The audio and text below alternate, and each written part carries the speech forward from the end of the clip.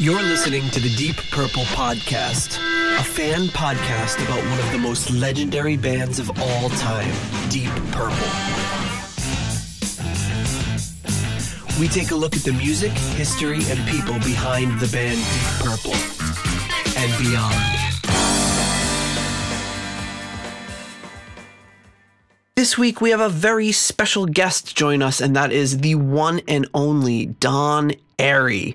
We talk about his time working with Bob Ezrin, the Whoosh album that's upcoming, his relationship and works with Ozzy, Black Sabbath, Whitesnake, Rainbow, his relationship with John Lord, and much, much more. So please take a listen and enjoy.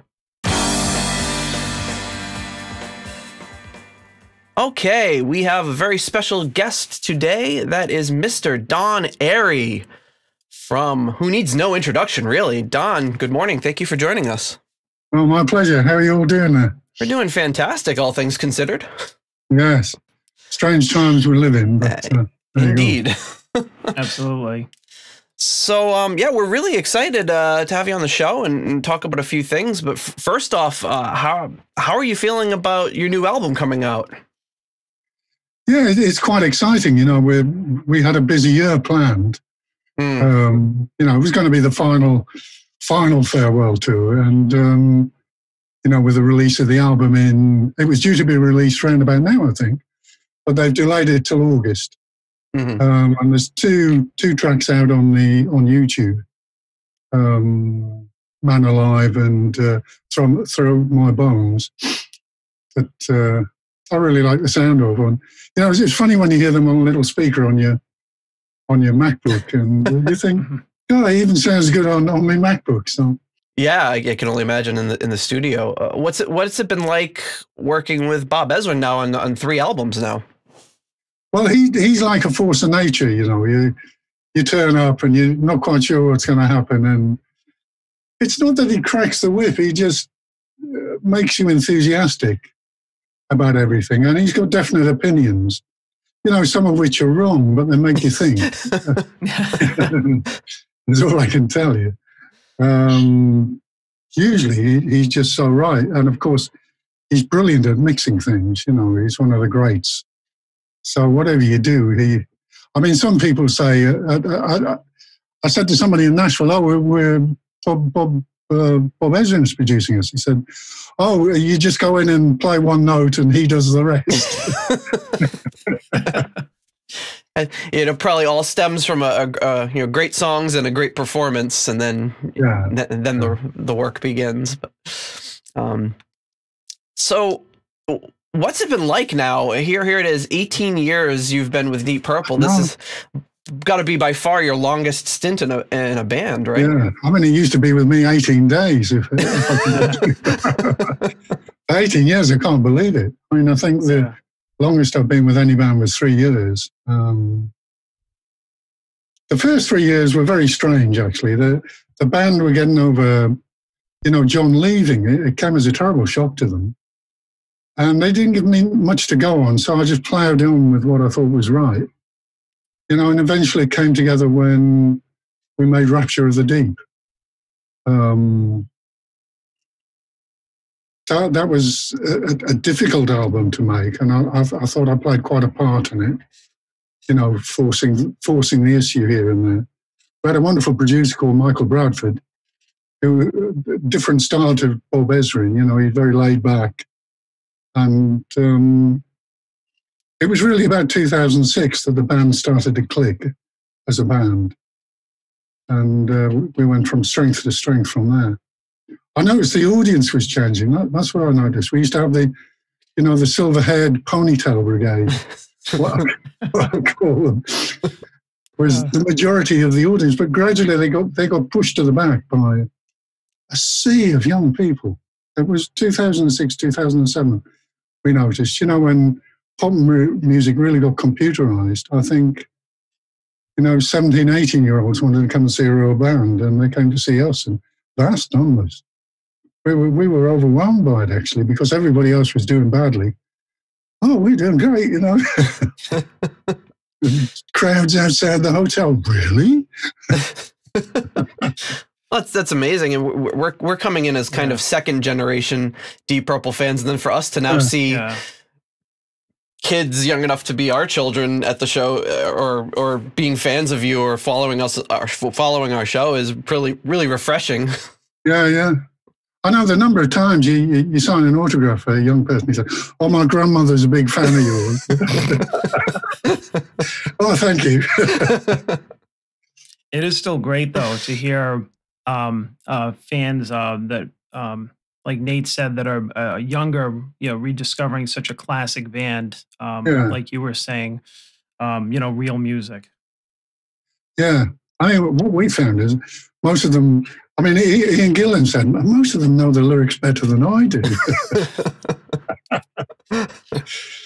He's taking cues from the front row, but it's quite a sight, and it's continued on, up to the last few gigs. Been very gratifying. So we want to go back a little bit.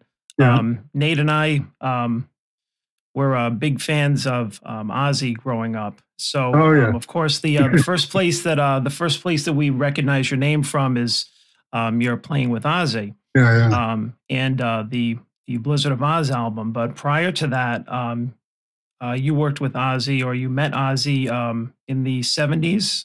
Could you tell us about that? Yeah, no, I met him in a car park. I was with a band called Cozy Powell's Hammer. And we were staying at a hotel called the Post House somewhere in Birmingham. And Black Sabbath were having a meeting there. And, I bumped into Ozzy there. We had quite a chat. And he kind of remembered me and kept in touch. And they eventually called me up to Never Say Die, which was quite an experience, I have to tell. Do you have any stories surrounding that album? Do I have stories for that one? Any that you could tell?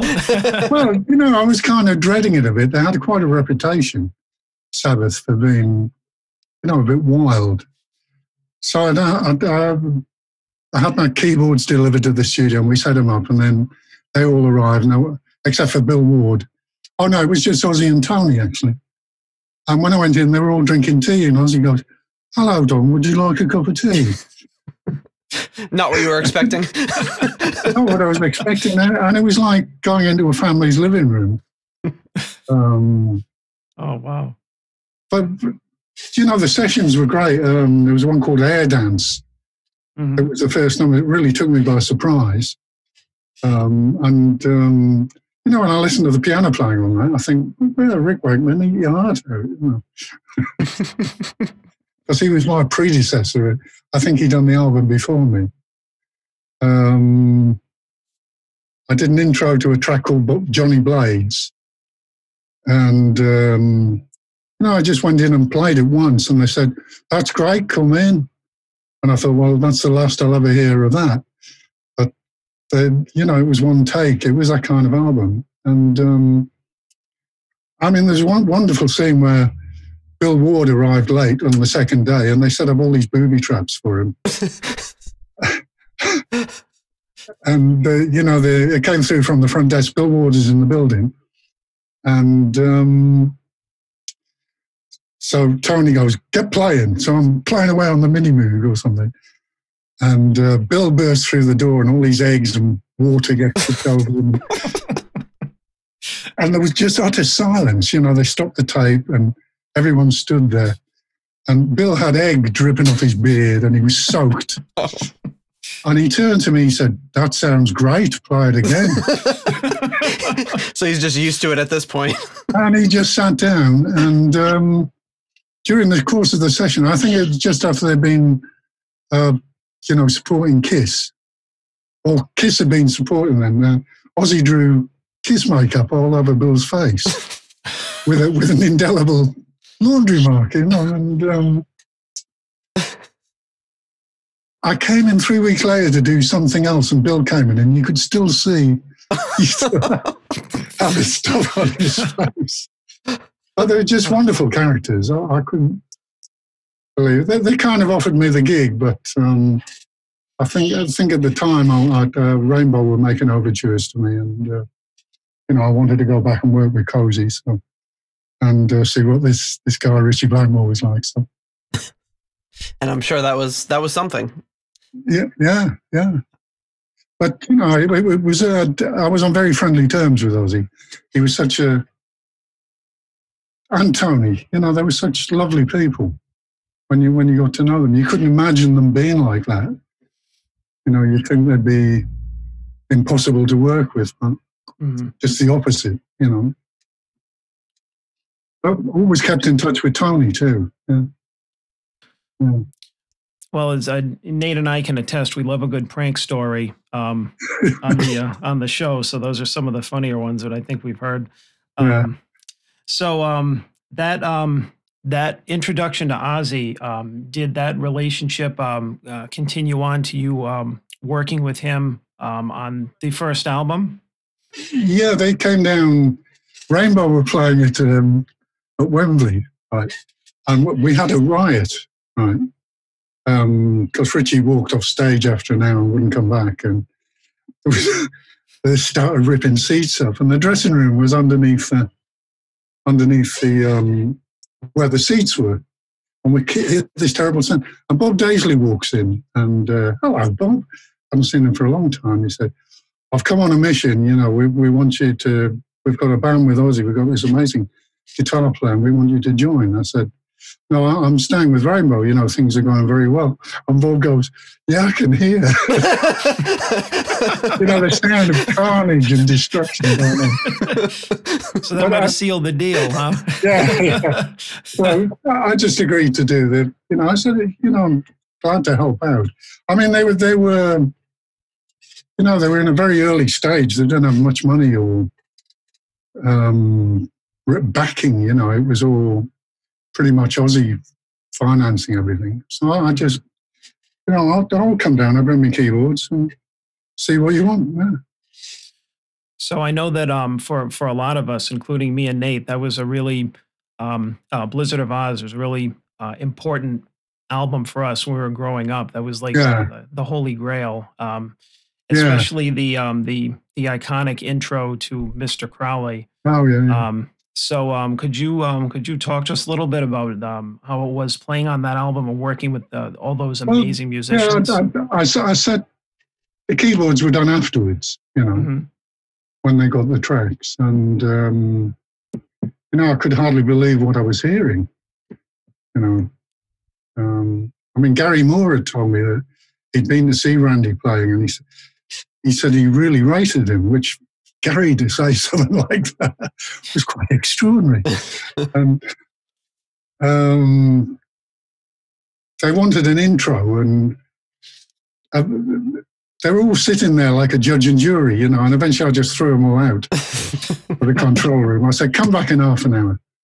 And just me and Max worked on it, and after half an hour, Ozzy came back in and said, "Oh, it's like you plugged into my head." And that was it. And they wanted me to play on the rest of the track, but I said it doesn't need it. I did a little bit here and there. But the guitar was just so awesome. Andy was so humble. He was like, "Oh, do you like it?" I said, "No, I love it." Yeah. So your experience with most of that album was laying down tracks after the fact? Yeah. Except I laid down Suicide Solution with Randy.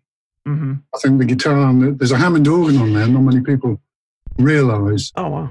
Playing with Randy, it doubles the riff, which is quite an effect actually. But oh wow! I mean, he really loved it. He loved playing with keyboards. He said it was quite a rare thing for him, and we had a great time, especially towards the end. The freak out bit, and you can hear the Hammond. I'm doing all the upper drawbars, whistling and. Yes, yeah. I think it was just a couple of takes. He taught me the piece, and then we just played it, and it was great fun, those sessions. Again, Ozzy was always, he was always very relaxed in the studio. He loved being in the studio, Ozzy. So having worked with being one of the greatest rock keyboardists of all time, working with some of the greatest guitarists of all time, what are some of the subtle differences that, as a lay person, we might not understand of how do you work with Gary Moore versus Ritchie Blackmore versus Randy Rhoads?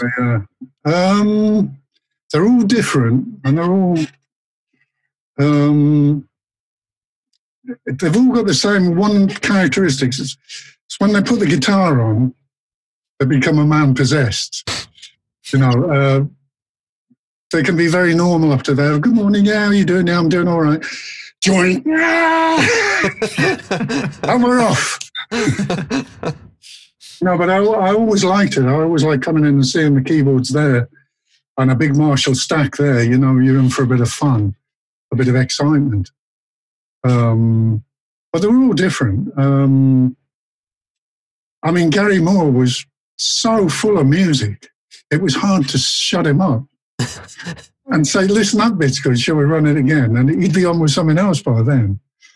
He was quite the most extraordinary musician. And he was trying to keep him disciplined. But what you do, you just get in their slipstream as a keyboard player. They love it. It makes them feel respectable because they're very insecure, most of them.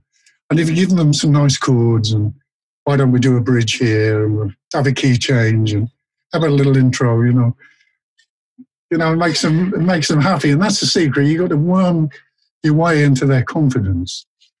With Ritchie, it was a different matter altogether. Ritchie was very deliberate about everything he did.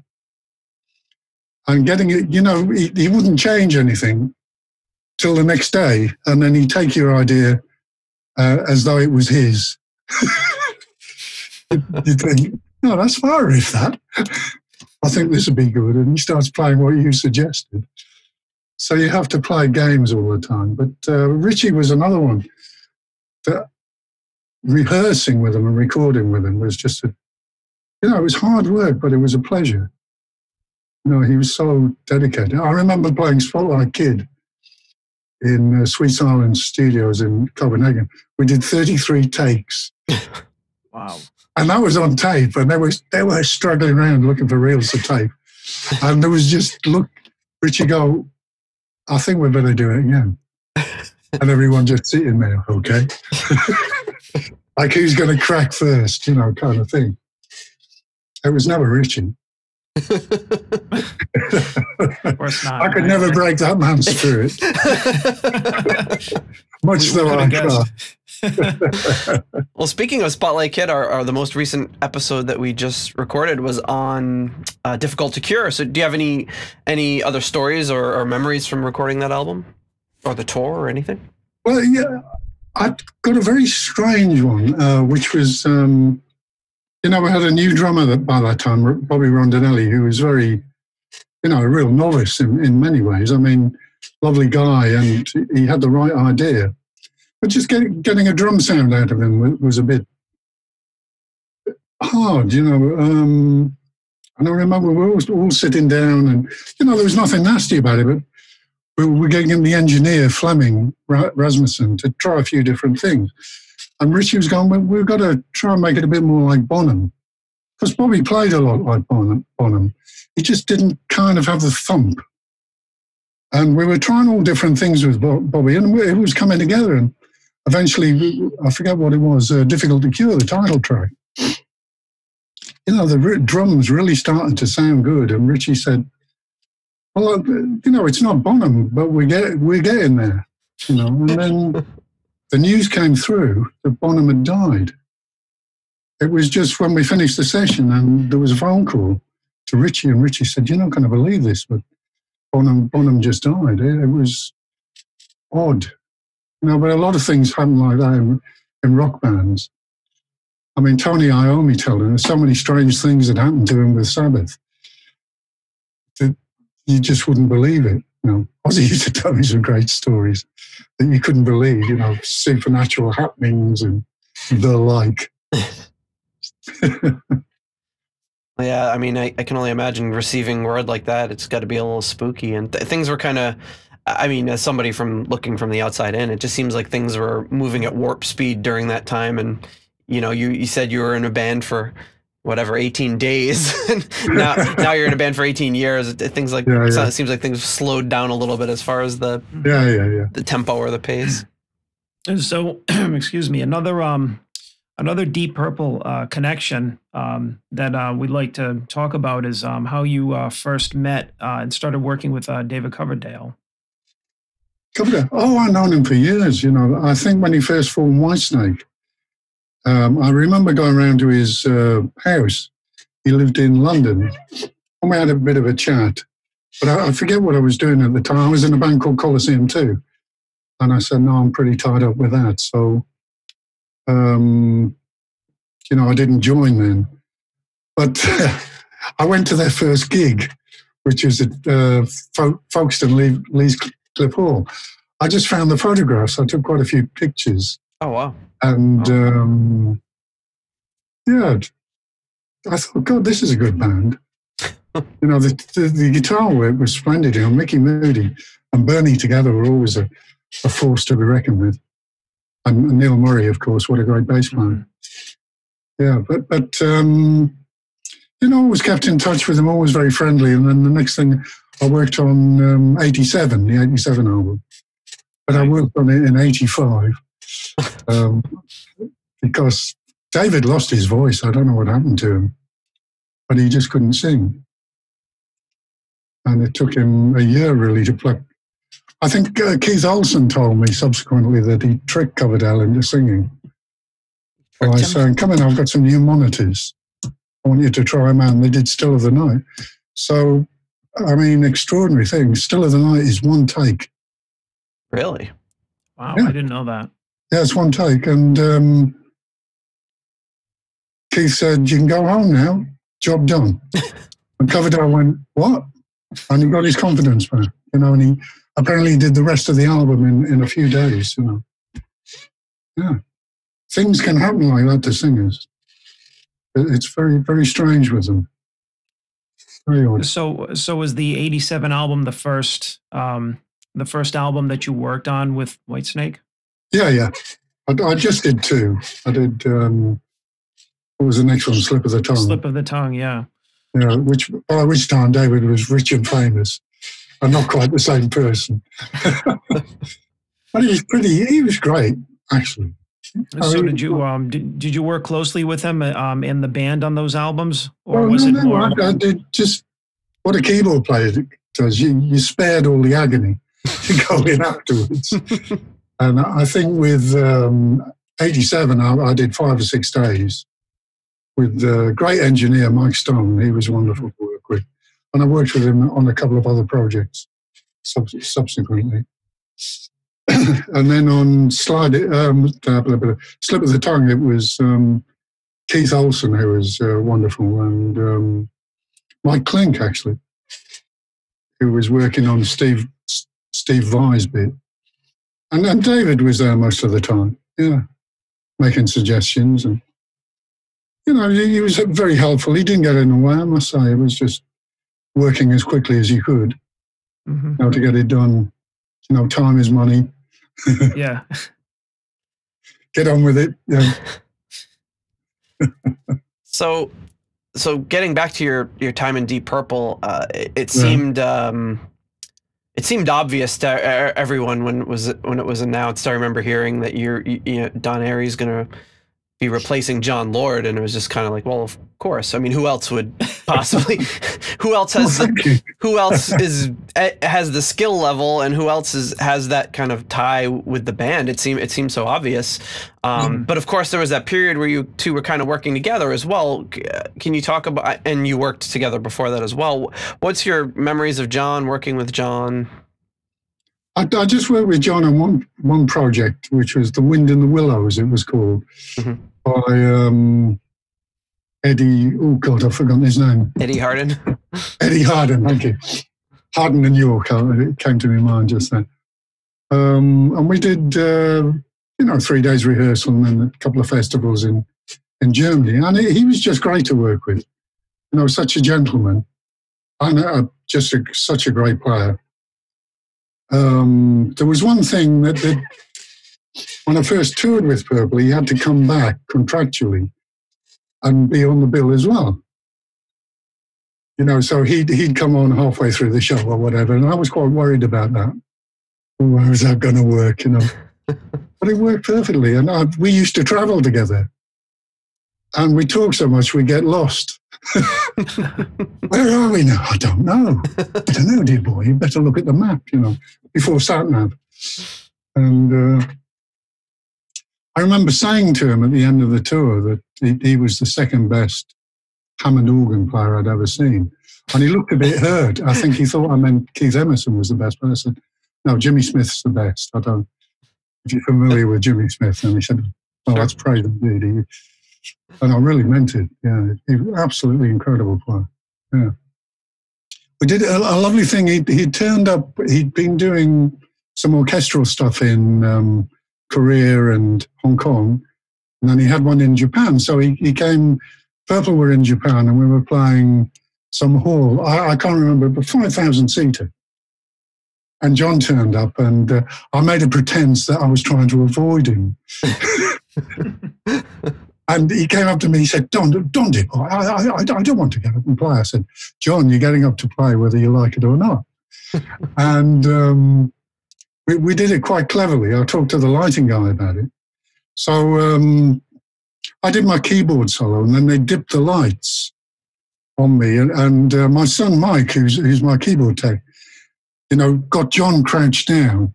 And we kind of brought John on. I got off when it went dark. So what the audience saw was that it changed, the keyboard player changed from me to John. And nobody was aware that John was there. You know, and the reaction was like a football crowd when their teams won the championship or something. This huge roar, and John launched into Perfect Strangers.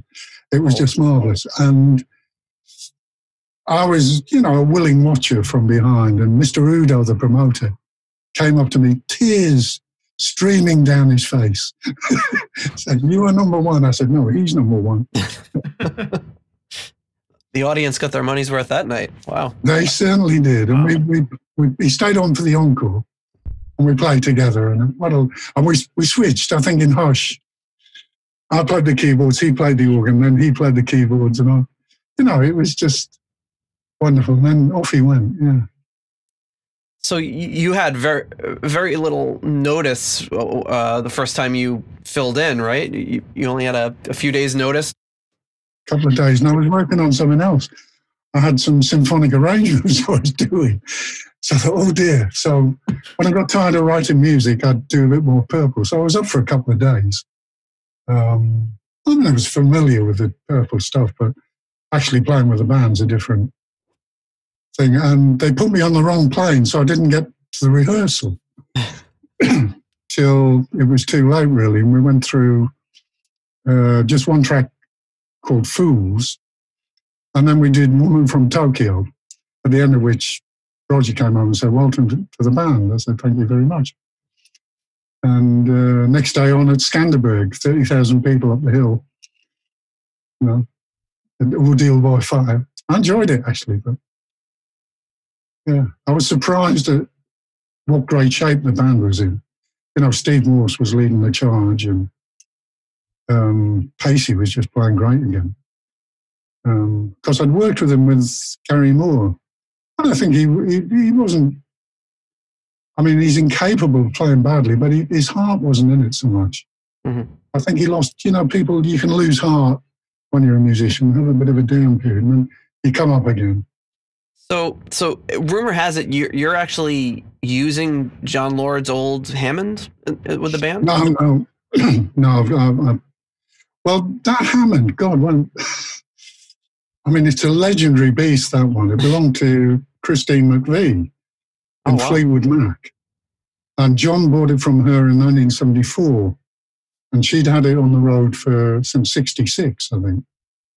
And he had it on the road, it was on the road for 40 years, more or less.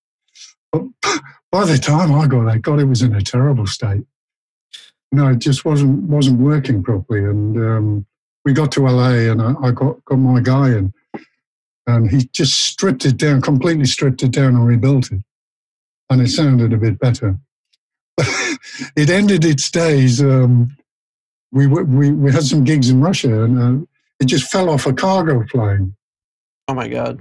I mean, the guys got on, and they just pushed it off, and the ramp wasn't down. They just thought the ramp was there. Oh. Boom! Oh man! And that was the end of it. Oh no! But I had it repaired. We got it ready, and it's in storage. So now I use a man called John Harbury in Connecticut. He used to box them up. He'd split them, called chop them. You get A100s, which is very much my preferred instrument. John always liked C3s, but an A100 is what I like to play. And he took A100s and split them. So I've got 3 of them, just in case, There's some backups. They're very temperamental instruments, right? No. The Hammond, I mean? Or? No. They're the most over-engineered keyboard ever made. And I think in the whole time with Purple, I've only had two breakdowns, one of which was in Japan before a big gig. And about 10 minutes before the gig, I saw Mike, my tech, coming into the dressing room with a look on his face. Normally come in, 45 minutes before, always to say everything's on. He came in 10 minutes before, said, "Ooh, this doesn't look good." And he said, "We can't get it working. We think the capacitors have gone." He didn't have any spares. I mean, you can't get to them anyway, even if you had the spares. So I did the whole gig on keyboards. I don't remember much about it. Nobody seemed to notice much. Except Steve Morse, who had to come around the side when we were exchanging, riffs and all that. Steve Morse stood on the drum riser. It was a fantastic sight to see. Hammonds, they're very strange. They're all different.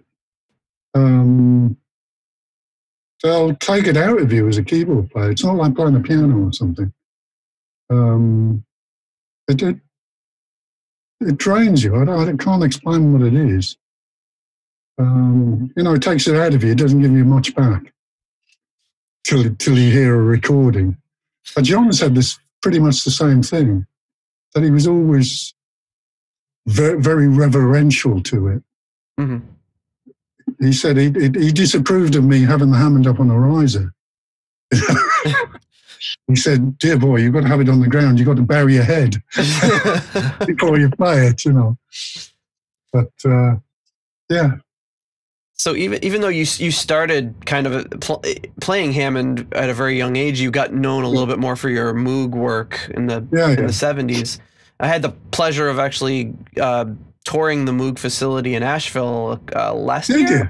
Yeah, and it was. I haven't been there. Yeah. Oh, it was astonishing. It was a great. It's such a tiny little place, and you see how personal these. I live right down the street from the old Hammond factory. I don't know if they still do anything there, but just seeing the personal touch of these are the people built. They pump out 100 synths a day or whatever, and it's incredible place. Yeah. I'm always in touch with them, especially. They found that they used to be based in Buffalo, and I went to the old factory years and years ago. It was very scenic. It was like a corrugated iron shed next to a little lake was there, and it was very scenic. I remember, but they found a storage facility about 3 years ago that was full of Curtis chips. And all the stuff they used to make mini Moogs, and there was enough to make 2,000 mini Moogs. So I immediately put my name down for one, and it was a limited run with the old technology. And I've got one. It's just a thing of beauty and a joy forever. Mini Moogs. I've got a lot of Voyagers as well. I like Moog Voyagers. They're wonderful things to work with. But there's nothing like a mini Moog. Yeah. I was talking to Rick Wakeman the other day. I said, how many min moogs have you got? He said, 9. He said, three are broken, 3 at the menders, and I've got 3 always working. 3 at a time. He can't live without them. That's an incredible sound. Yeah, yeah. He told me a funny story about how he got his first one. You know, he'd heard about them, and they were very hard to get hold of in England. But he heard that Jack Wilde, who was in the first Oliver, played the Artful Dodger in the film Oliver, was a bit of an amateur musician. And he had one. So he found him out, what's it like? What's it like? And Jack said, oh, I don't like it very much. It's no good for me. And it's broken. Well, do you want to sell it? Yeah. Okay. So Rick played, instead of, I think, 1,200 quid was the going rate, because it wasn't working properly. It was 600. He got this thing for £600. So when he got it there, he played it. It was perfect. You know, it worked perfectly. So he phoned Jack Wild up. He said, what exactly was wrong with it? He said, well, you can only get 1 note at a time. So Rick said, well, I said nothing.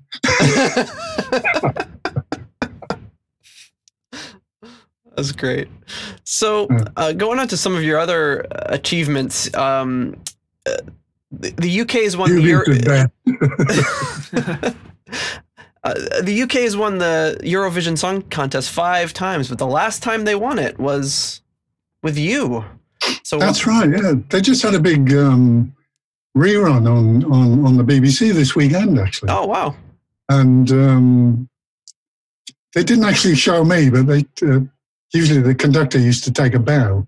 You know, I was a musical director and did the arrangement for it and conducted the orchestra.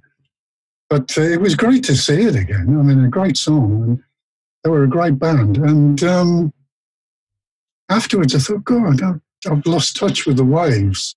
I wonder how they all are.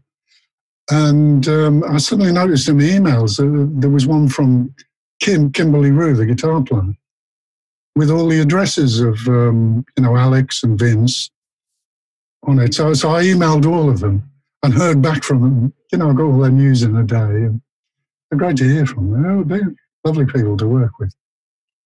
Well, I always say I never knew a band that used to bicker so much as Katrina and the Waves. Really? Oh, God. Like an old married couple? Oh, they're terrible. I remember we started the take once. You know, we tried about 12 times and, it wasn't good enough and kept stopping. And we started this take and the bass player, Vince, stopped it again. And Alex, the drummer, goes, what's wrong this time? Well, you got it right.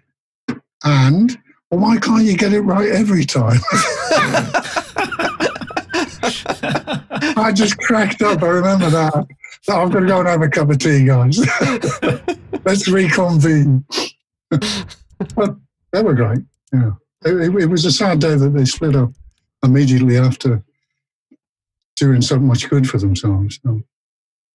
So, Don, being a touring, working musician for so many years, how does it look these days? Being on for you being on lockdown.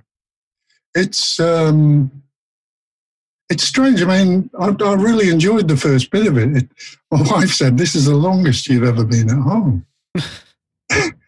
And she hasn't strangled me yet, but it's been close. You know. But I've had to learn how to be, domesticated. Which I always used to make a shot at, but never got it right. But it's very strange. It's nice to have a break, but not like this. It's horrible what's going on. Mm-hmm. It's pretty bad here. I believe it's worse in America. My son Mike actually is in New Jersey. Mm-hmm. He's stuck there. But I think he's got a flight home sometime and I'll let him go. Yeah.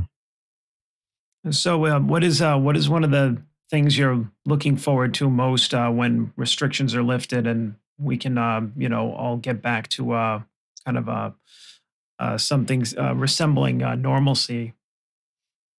Well, in England, I mean, I'm really missing going to the pub, and seeing all my friends where we live and talking about football. They've stopped the football season. Now, what do men talk about? It's very difficult. But with football, you've always got something to talk about.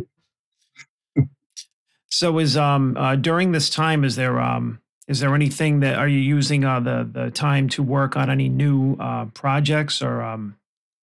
Well, somebody said, "Are you composing lots?" I said, "No, I'm decomposing."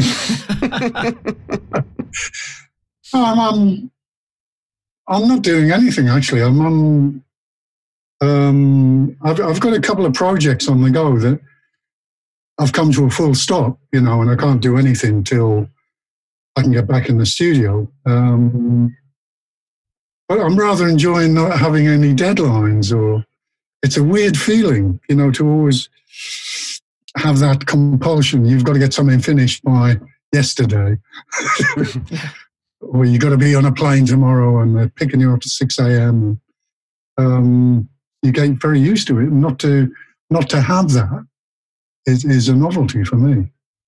And, I'm missing seeing the family, but they all live close by. So they come and sit in the garden at the opposite end and we shout across, Yeah. But I think it's very difficult for everyone. Yeah. For sure. So I read this on Wikipedia, so it could be completely false, but it says that you were working on a book. Is there any truth behind that? Oh yeah, well I am working on that actually. Oh good. I've got it about halfway done, and I'm going through I've got all my itineraries. Oh wow. I can show you one here. Prized possession. Oh wow, look at that. Ozzy Osbourne, 1984, leather bound. Yeah. Oh, look at that. That's something. So I'm just compiling a list of gigs. God, it makes you worn out reading them, how many gigs, one has done during a career. Because you tend to think, as a musician, you don't look back much.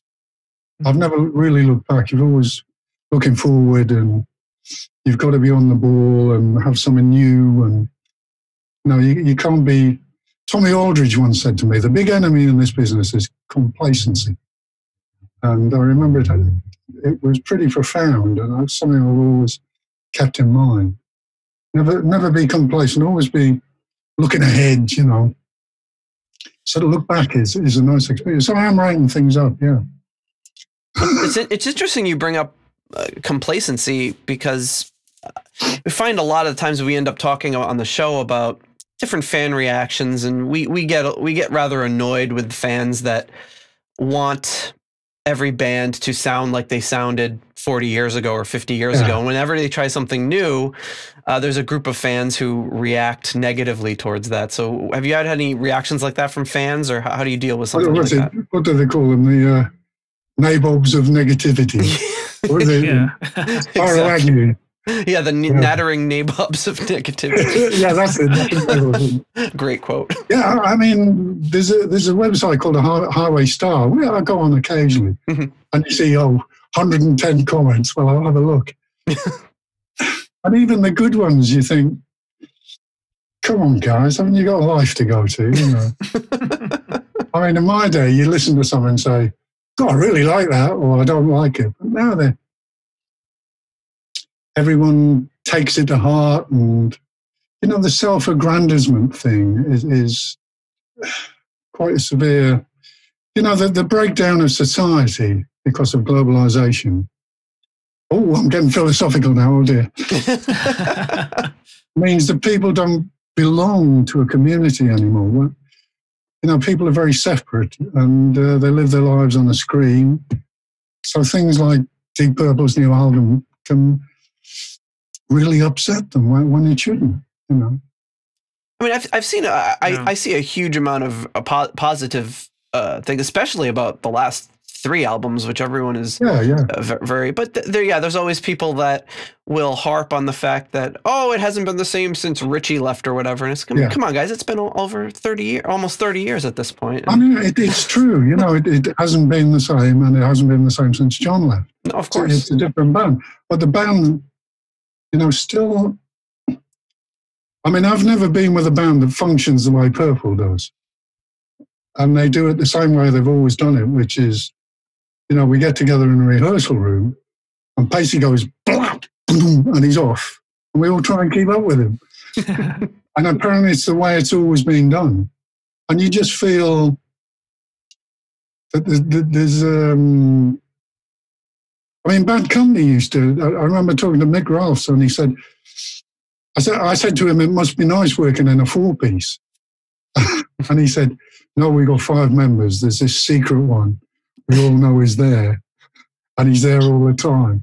There was a 5th member, and it was a very palpable thing for them all, that there was a presence there. And it's the same with Purple. You get this thing that the spirit of the band, and Roger's always talking about it.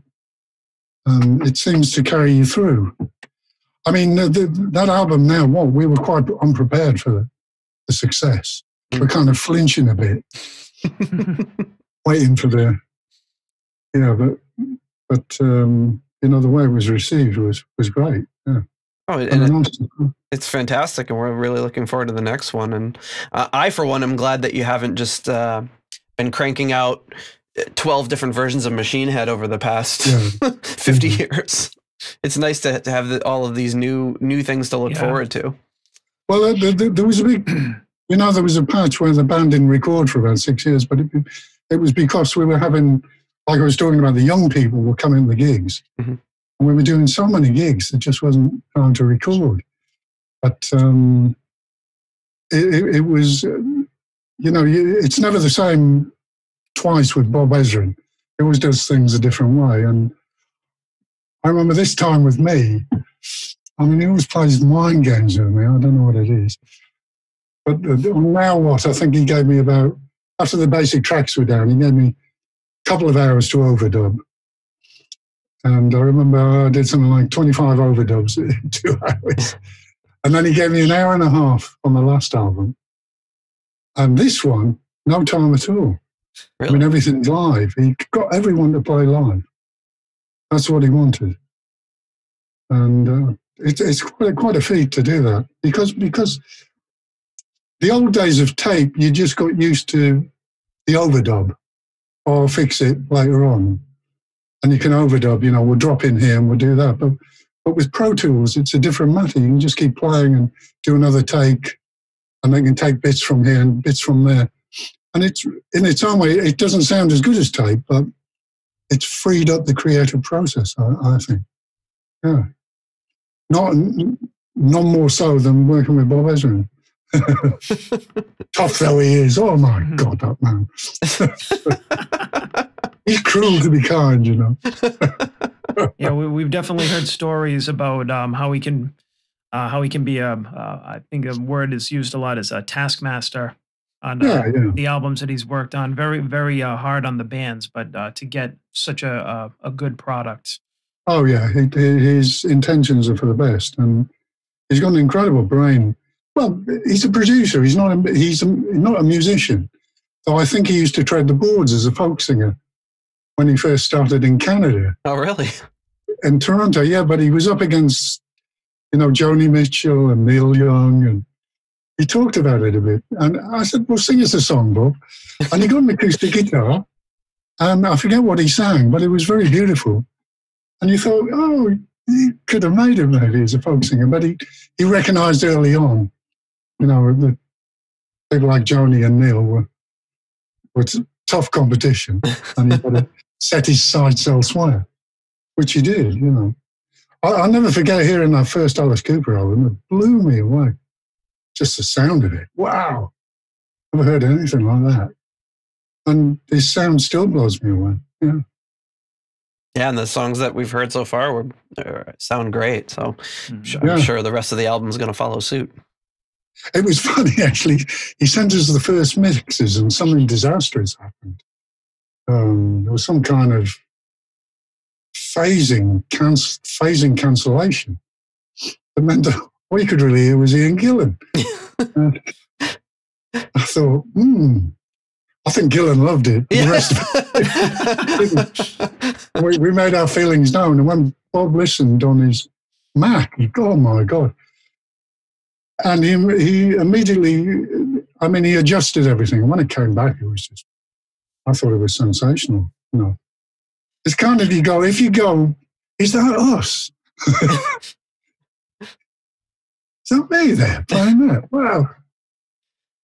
That's one of the perils of this technology is great and there's so much you can do with it, but when you are mixing in real time, you're hearing exactly what you're going to hear. And now you just hit render and you don't realize you have some track, some effect on it, or some tracks turned off. And it's amazing. I mean, Paice says that in the old days with tape, everything seemed to sort itself out naturally. Mm-hmm. Can't explain why. I mean, they were saturating the tape purple. They were really the first to do it. And he said, when you listen back, you were just amazed at what you heard. So amazed that you got what was wrong and what was right. And you could immediately change it. But now when you listen back to something, it sounds like it did when you played it, kind of thing. Mm-hmm. And you think, well, at least I played it right.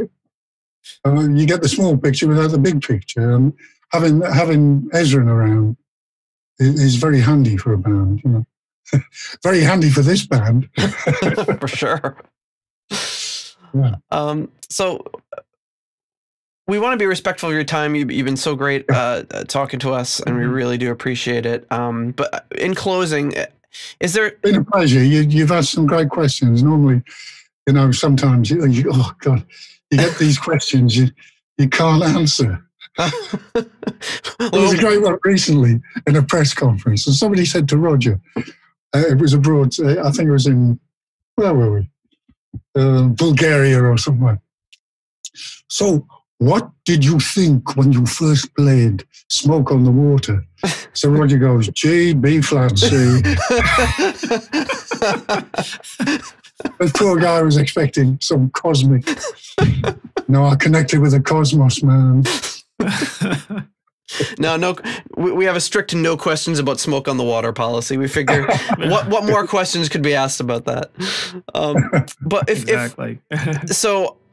if you had not gone into the music route, what other interests do you have? What sort of profession do you think you would have gone into if music hadn't been for you? Well, I was going to be a music teacher. I was a classical pianist. I mean, not a concert pianist, but I was good enough to have taught people. Which I thought was what I was going to do, and you know, have a band on the side and work in nightclubs. But you know, one day the phone rang. When I was in Manchester, I was at music college there, and it was the day the course ended, and I lived in a bedsit. And with the bass player, who was a bass student at the college, he lived upstairs. And the phone went. There was a phone in the hall, you know. And it was an agent saying, oh, we've seen your band at some nightclub. We were backing some singer. He said, you're very good, you boys. Do you think you could be in Southampton tomorrow to go on a cruise liner with your gear? He said, you've got to be there at 6 o'clock, 6 o'clock in the morning, because we've got to register you with the make seaman of you. You know, you get an official card. So I said, yeah, we'll be there. I said, he gave me the details. Okay, I'll see you there. So I went upstairs to Adrian Evans. I said, what are you doing tomorrow? He said, oh, I don't know, I have a day off. I said, no, we're going to Southampton. And we put a keyboard and his bass equipment in the back of he had a small car. And we drove overnight to Southampton, and with the ship's band, you know. It was great, and I took it from there. You know. And now rock cruises are all the rage, you know. Yeah. Oh yeah. I remember being on Gillan and I once. We didn't want to fly, so we went on the tour bus. You know, we were going from Copenhagen to Germany, somewhere in East Germany. And of course, you get this lovely ferry ride. And we were the only people on the whole ferry. There was no lorries or anything. It was just our bus. Wow. And me and Ian, and we were sitting upstairs talking. And Ian was looking at the vast spaces with nobody in it. And he said, you know, we could get fans. He had this great idea, and I thought he was crazy. But, he's very far-sighted, Mr. Gillan. And he was talking, we'll hire this boat, and we'll get fans to, and he put it to the rest of the band, and nobody wanted to know. This was 2004 or something.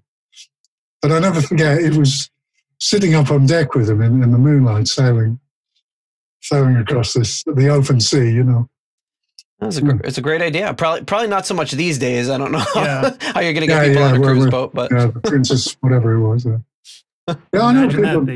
The Deep Purple cruise. Yeah, I'd be up for that. Yeah, I've got the guy who sings in my own band, Carl Sentence. He does a lot of it with Nazareth. Yeah, he loves it. He said, "Oh, Todd Rundgren's going to be on the cruise." I said, "Good God, Todd!" So I got him to get Todd's autograph for me. Oh, great! Wow, which he did, a treasured thing. Yeah, I thought, God, Todd Rundgren during the cruise. The next.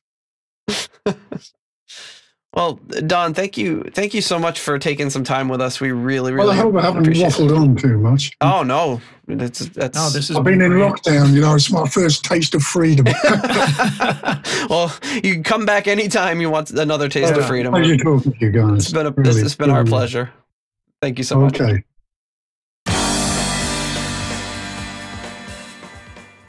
And there you have it. That was our interview with Don Airey. It was truly a pleasure and a privilege, and we will see you next week.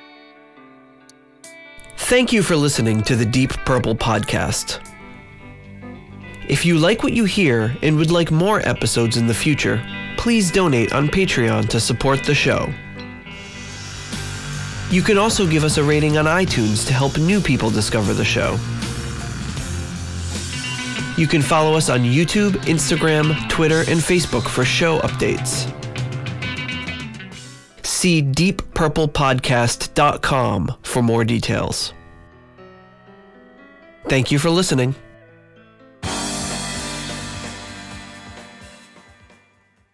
Wow, one take, see? That's awesome. Even with vocals, you're a one-take wonder. That's great.